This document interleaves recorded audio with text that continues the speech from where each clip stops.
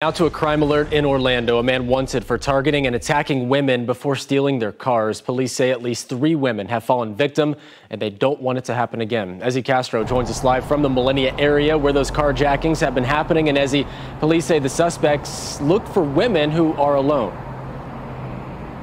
That's right, Justin. Police tell us the man will wait for women who are walking to their cars. He'll go up to them and ask them for directions, then demand their keys. And this has happened a couple of times already. The last attack happened on East Gate Drive and Water Garden Drive.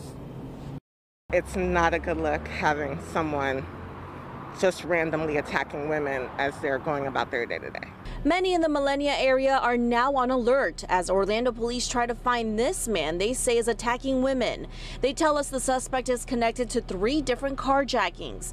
All 3 times he's targeted, threatened, and attacked women walking alone to their cars in parking garages. I'm always on alert, to be honest with you, but this is the first time that I've ever been approached and been told that there's actual danger in the area.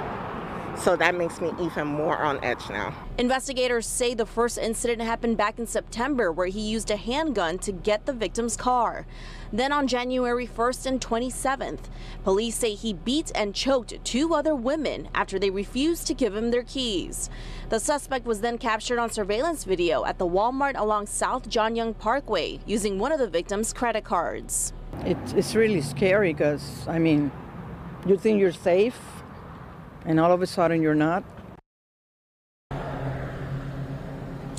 And we have reached out to OPD to find out more about these cases. We're hoping to hear more from them later on today. In the meantime, if you know anything about this or you recognize that guy in the picture, you're urged to call Crime Line at 800-423-TIPS. Live in Orlando, Ezzy Castro, Getting Results News 6.